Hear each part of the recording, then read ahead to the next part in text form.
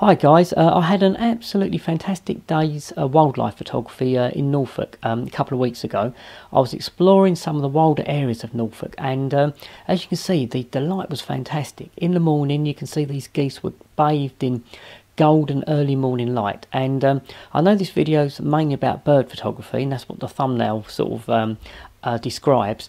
But also, even before I really almost started the day, I got this lovely hare in a frosty field on the way to my first sort of wildlife location.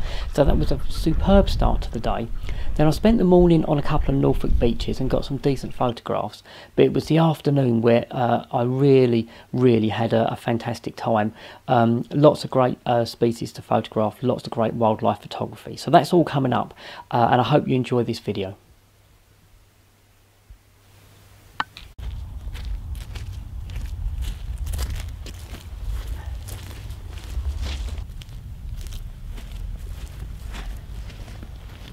Hi guys, welcome back to the channel. I'm on the Norfolk coast today, and I'm out looking for new locations for a wildlife photography course that I'm running later on in the year. So I'm having a really good old explore, and I've had a look at some beach areas, and now I've come to a salt marsh.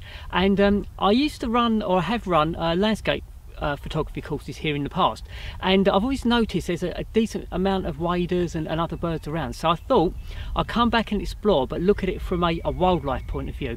And so I'm going to keep an open mind, but I know in the past I've seen Godwits and Redshanks and stuff like that. I've also seen Marsh Harriers overhead, so this could be a really good area for wildlife. Now the tide's not in, which generally you want an incoming tide, but I was at the beach earlier, and I had a higher tide then, so you can't have, you know, the tide in the right place for all the locations. So I'm just going to have a look around to see what turns up, and anything good I'll put on the end of this video. So bye for now guys.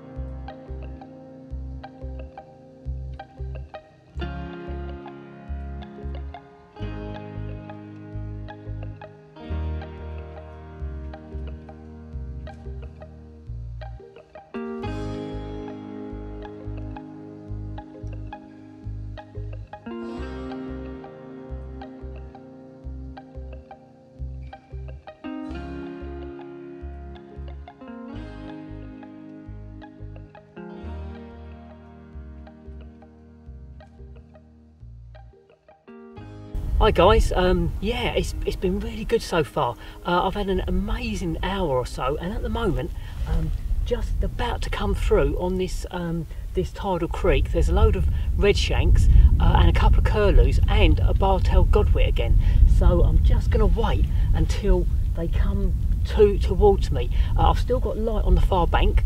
Now I'd rather be right down at the bottom of the bank and be much lower, but the fact of the matter is I don't want to scare them off, firstly, and secondly it's really slippery and I haven't got my waders, I've just got my Wellingtons, so I'm going to have to accept that I can't get a perfectly low shot, but it's still going to look quite nice, especially when they come up the other side of the bank.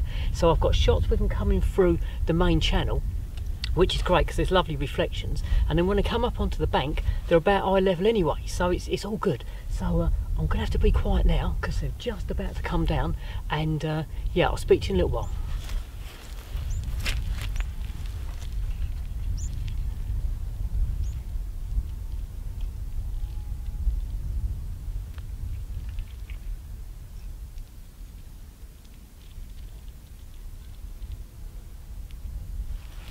I've also got some teal coming down as well, so they're really nice ducks, and the light is absolutely fantastic. It's behind my shoulder, so it's shining right onto the animals. I'm getting really nice catch lights in the eyes, and the light's fantastic. So yeah, it's great.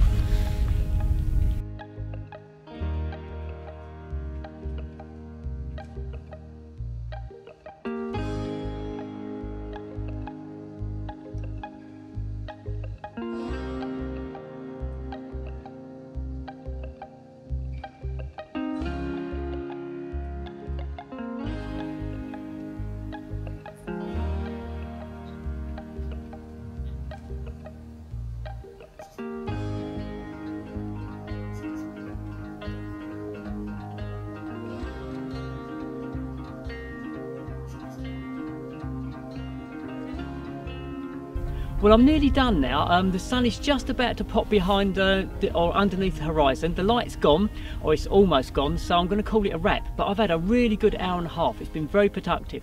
Now, the shots, not all of them are perfect, because I couldn't get as low as I wanted on some of them. But, well, from just the point of view of the amount of species and the amount of action, it's been unbelievably productive. And I've got some nice shots as well. So I've got Redshanks, I've got Curlew, I've got Tailed Godwits, I've got lapwings, some teal, and it's been brilliant. And the Godwits were feeding along this channel. I've got some lovely reflections in really good light. I've got stills and I've got footage, and it was brilliant actually, because at one point I was photographing curlews, and a couple of curlews just popped up, and I knew it wasn't me because I was still and reasonably distant, so I didn't spook them. And that really puts you on alert, because sometimes if waders come up unexpectedly and take flight, it means there's a predator around. And it was either a buzzard or a Marsh Harrier. I'm not quite sure. I need to have a look back at the back of the camera, but I think it was a buzzard. Anyway, whichever it was, it popped up fairly close to me, and I got some really nice shots of that as well. So it's been superb, I have to say. And as a wildlife location, I think this is really good, and I will certainly be bringing people back. It's just been brilliant. And I've probably got my best curlews in flight as well, because I've photographed curlews in flight before, but it's always been in poor light, you know, fairly dull conditions. Whereas this time I've had golden light right on the curlews, so it's been absolutely superb. And the pictures always look sharper when you've got that good quality light. So all in all, what a cracking afternoon. So yes, I hope you enjoyed this. I will probably put some pictures and footage on before this bit to camera, and then I'll put some on afterwards. So I hope you've enjoyed it so far. And as always, if you have enjoyed it and you haven't already subscribed, if you can think about subscribing, that would be great. And if you can give the video a like, a thumbs up, that always helps my channel. And then last but not least, if you've got any great wildlife experiences you'd like to share, just drop them in the comment section below. It's always great to hear what you're all up to. So yeah, bye for now guys. I'll speak to you on the next video. Thanks for watching, obviously.